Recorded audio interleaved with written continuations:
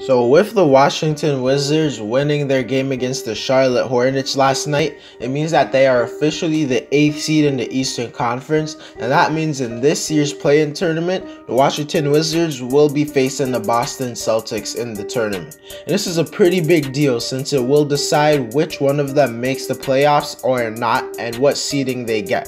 So in today's video, I'll be discussing who I think will win this game and advance in the tournament. Before we get into the video, I ask you to drop a like on this video as it does help my channel grow. Subscribe to my channel if you want weekly NBA content and help me reach my goal of 1,000 subscribers. And comment on this video, start a conversation with me as I do respond to all comments, and play that intro.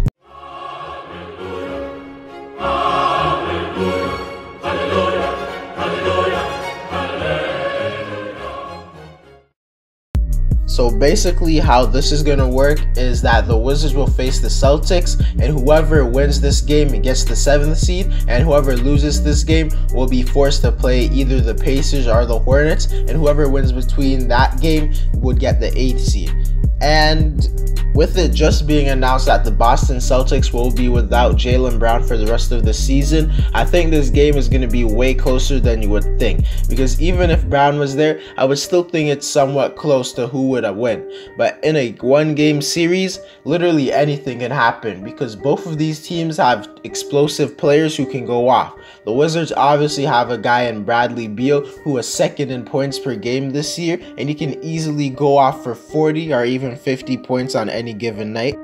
And the Wizards also have Russell Westbrook, who's a guy who will always put up a spectacular stat line. And on Boston's side, they have Jason Tatum, who's a guy who could go off for 30 or 40 points in the game and just take the game over. I should also mention that Boston has the best player in Tatum in this matchup, and that's always a huge advantage. They also have Kemba Walker, who has been really inconsistent this season, but there is a chance that he could step up and have a big game. These two rosters have been some of the more inconsistent rosters in the league, because the Wizards started off absolutely horrible and now they're playing on fire like one of the best teams in the league, and the Celtics have simply just been inconsistent literally the whole season. So selecting who will win this game is far from easy, and an outside factor that definitely has to be considered is the fact that Bradley Beal is playing with a sore hamstring.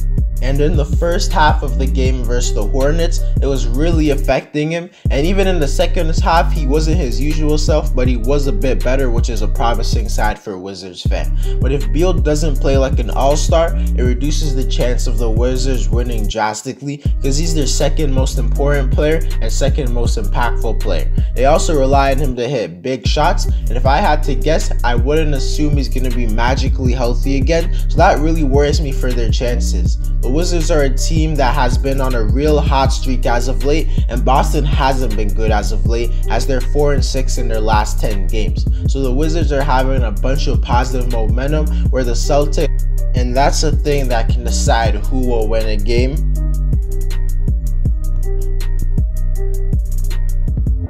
Both of these teams aren't necessarily deep teams that have a bunch of guys off the bench who can produce. I'd actually say that's most of their weaknesses, so there's no advantage there. Boston overall in the season has been a significantly better offensive team and defensive team, but as I said, they will be missing their second best player in Jaylen Brown, so I would have to assume that they would not be as good as projected. And you have to remember that a lot of Washington's stats aren't as good as they probably are like right now, because they started off the year so terribly. But to wrap it up, if I'm being honest for who I think is going to win the game, I'm honestly going to have to go with the Wizards, because they proved me wrong time and time again.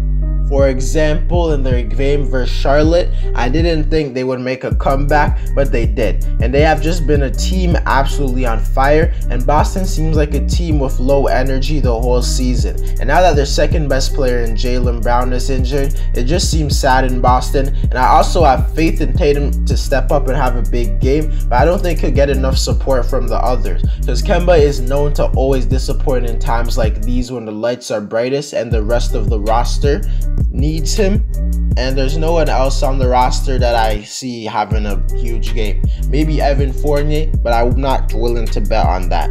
Also, I trust Russell Westbrook in a game like this. Not necessarily to go out and score 40 points on crazy efficiency, but I know that he's just going to try his hardest to win, and he's going to do anything to win. So I just put some faith in that. But if Bradley Beal's hamstring is worse than I think it is, I think Boston can easily take this game. But I'm just going to give the slight edge to the Wizards. But if Boston was healthy, I definitely would have chose them to win.